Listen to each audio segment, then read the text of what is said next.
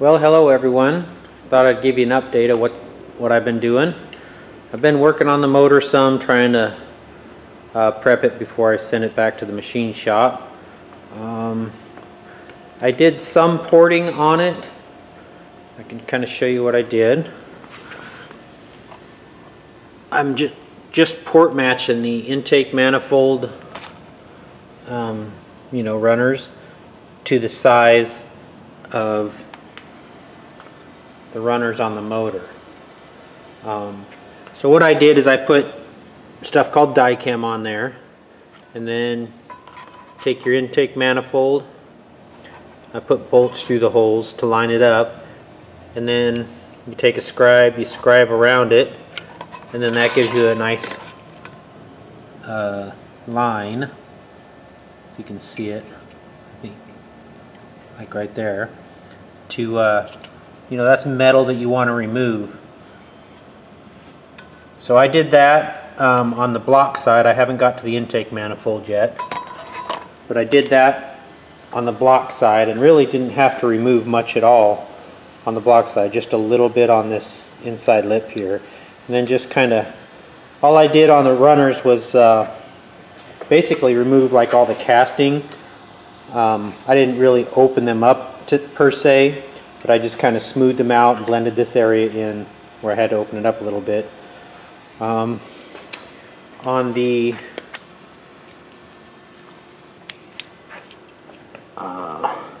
exhaust runners, maybe I can get a flashlight there.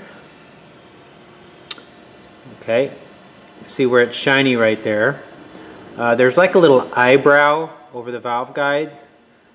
So what I did is I ground those down kind of flush and at an angle to the top of the valve guides. That's going to help the exhaust gases just flow out of there a little bit easier. And I did that on the, all the exhaust ports.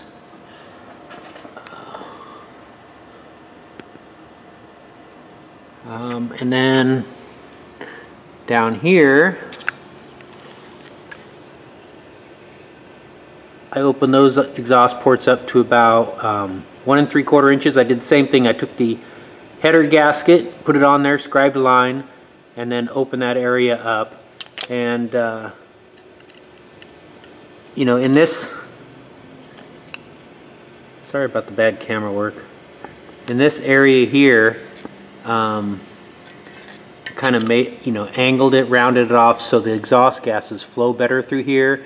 And there was some casting wire and stuff in there and a lot of bumps and rough stuff, so removed all that stuff, ground it out, and that'll help the exhaust gases again flow out a little bit better. So that's pretty much all I did. I did on the intake ports here, there's kind of a abrupt right angle right here, and if you round that off, it helps the intake gases come into that valve a little easier. I did that on all the intake valves also. But I'll tell you what, it's kind of scary grinding on a block when there's water passages there. You don't want to go too far and hit water, then your block's ruined. So I was really cautious. I just rounded them off a little bit. I didn't go race crazy on this block, but I did help it a little bit, and I learned a little bit about porting, so that was kind of cool. Oh, and I also revisited pressure checking my motor, where before I couldn't get the bolts that hold the pressure testing plate down to the block. Well, I ordered this stuff, this Permatex Right stuff, and that did the trick. That stuff sealed up the threads really good, really quick too, and I was able to get a good pressure check on each side of the block. 20 psi it held for 10 minutes several times, so that was good. Well, I'm out here cleaning up the crank. I removed the plugs, and I was, you're supposed to clean out the sledge traps. Each one of these journals here has a sledge trap drilled through it from this side to this side, plus you've got the oil passages going down where each rod journal is. I thought I'd show you guys, these things, when they say you got to clean them up, so I'm taking my little drill here and just kind of getting the stuff out by hand. But I mean, the crap that is coming out of here. I mean, that didn't even hardly go anywhere, you know? Look at all that stuff that's in there. It's just packed with stuff. I don't even know how oil could pass through there. I really don't. It's crazy. Also, got all my brake line parts, or brake system installed. I'm going to remove all that and paint it and everything, but I installed it so I can get my brake lines run. I used the original 1939 Ford brake pedal assembly. I got a little adapter off of eBay for cheap that adapts a dual master cylinder. This is a 1967 Mustang dual master cylinder for drum brakes. I was hoping that it would have the residual valves inside internally, but it ended up not having them. So I had to, you know, buy the aftermarket residual valves for the front and back, 10-pound residual valves in each line.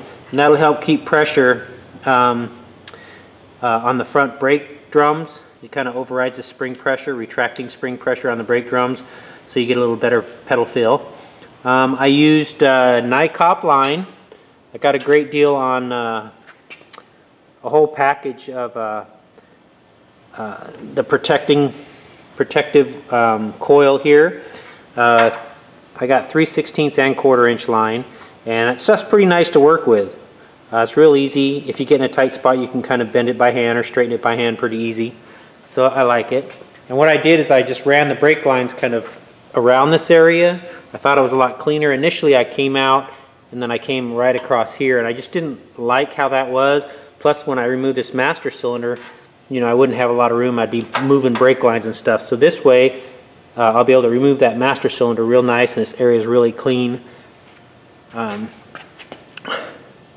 Ran the brake lines around. The top one there is the rear brake line, and then it wraps around, goes through the frame to a hose, which on Max I bought the 1939 flexible hose for that, and that worked out right. It could have been a little longer, you know. There was already a stock hole in this frame up here, but the hose wasn't quite long enough, so I just drilled another hole a little lower. I'd probably get a longer hose if I knew that, but anyway, that goes into a T, and then I got the coupe line running underneath the torque tube. Got 3 clamps on that, and then goes into that protective wire, because that's kind of exposed out there with no fenders on the car, up and into the wheel cylinder. Now, that's how the stock 39 goes, but it has fenders. It might have been a better idea to wrap it around the back and have that axle protect the line from, you know, rocks flying up or whatever, but the roads around here are pretty good, so we'll see how that goes. If it ends up getting dented or dinged up, I'll just reroute them again. And then same thing on this side. I kind of dipped down there a little bit because that little T block there was up high, so I wanted to run it down to protect the brake line behind the metal there, so for the radius rods, so that it would be protecting the line. And then again, you know, the protective cover, and then into my wheel cylinders. Basically the same way the stock 39 ran. And then for the front, I wrapped it around behind that little lip so it'd be protected from rocks, hopefully. Plus it's got the coil on there. And then it's over here tucked inside the frame. I have my brake light switch and the residual valve. You have to make sure that the brake line switch is, you know, like on the master cylinder side, or else your brakes are always going to be on if it's holding 10 psi over here. So anyway, got the residual valve in there, and that line wraps up. 3 clamps holding that area there too, up to a T here. And then I went, you know, for the hoses, this is since I'm using 48 to 52 Ford F1 pickup truck front brakes, I just went down to Napa and had them order me these hoses. They were the right size. I mean, they worked perfect just for the regular Ford truck. So I used those. I drilled through the hole, or drilled a hole through the frame, and then used the little clip to hold it in there.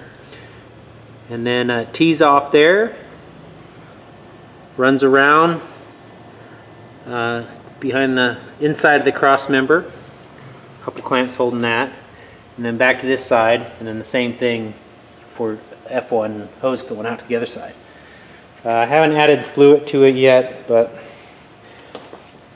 that's the plan, to leak check it.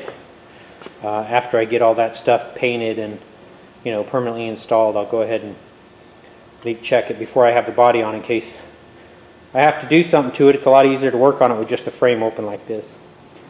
But that's pretty much what I've been doing.